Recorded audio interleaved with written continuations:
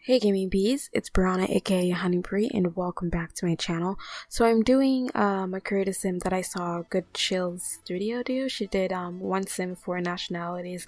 I decided I was going to do one sim 3 nationalities. So basically you just have like one base sim and then you make 3 different nationalities which with each of the sims. So the first one I made African. I kind of didn't realize that I did a similar creative sim called Diversity is Beautiful, but you didn't use like the same sim for it. But I didn't realize that I gave the African sims heterochromia eyes, both of them. But anyways, yeah, that was the first sim I created. And then the second one I made her, wait, did I make her second or third? But I'll just tell you the sims that I made.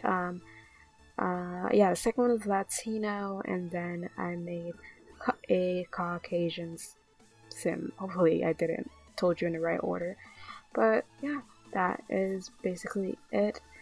I hope you guys enjoyed this creative sim. Please don't forget to like, comment, and subscribe if you already haven't, and suggest any future creative sims in the comments down below.